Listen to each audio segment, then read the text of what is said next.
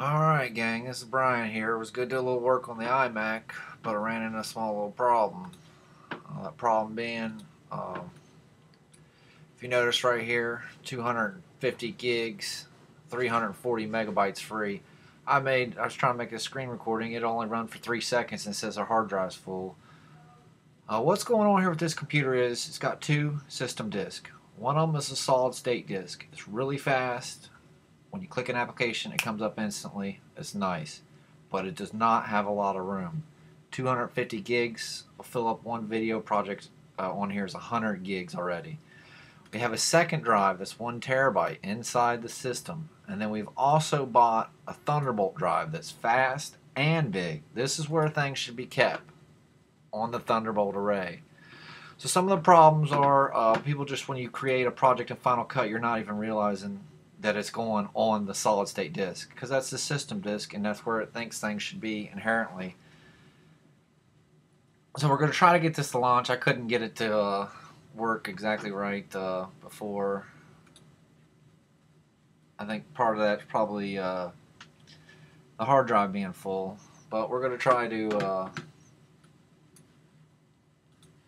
show you what's going on here. See, if you notice, it shows you all three of the drives. This is the primary hard drive.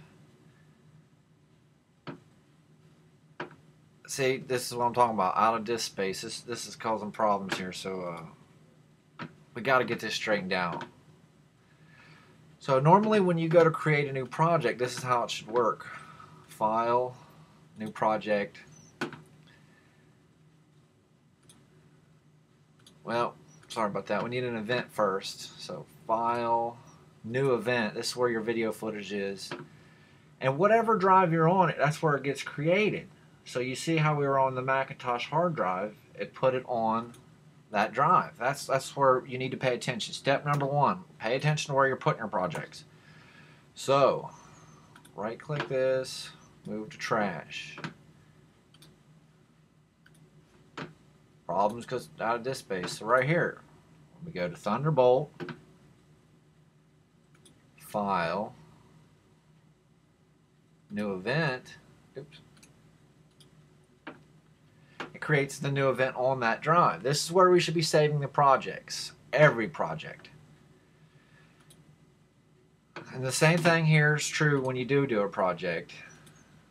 Oops. See, all these projects are ending up on the Macintosh main hard drive, and it's just no good. The main one here is this nursing project. It's close to 100 gigs, so it's almost taken up half the drive by itself. So anyway, you see, here's the Mac Thunderbolt project, new project.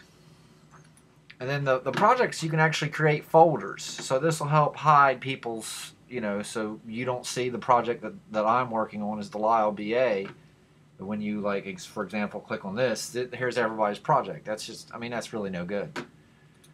So anyway, just pay attention to where you're creating your projects and events. Make sure it's on the Thunderbolt array before you create a new event or new project. And that'll save us a lot of problems. So right now, to fix this is what we're going to do. Go to Finder.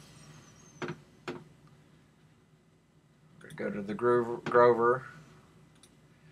And then you see that, like I mentioned, the primary hard drive here is only 250 gigs, and right here in the movies folder we have 185 gigs. It don't take a genius to figure out that you're going to fill this thing up real quick if you keep working off of it.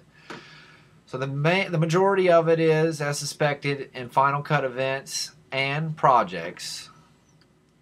So what we can do here is go to our Thunderbolt array, and it also has events and folders and projects. So for example, we're going to take the nursing project and move it to the Thunderbolt drive. Wow, that is awesome. For you computer geeks out there, moving 87 gigs in 6 minutes is unreal. So we'll let this go, and we're going to move a few other things to straighten it up, but I just wanted to reiterate the point that when you are in Final Cut, Hey, now daggum thing won't even launch. Daggum disk is full. Make sure you're on the Thunderbolt array for both events and projects.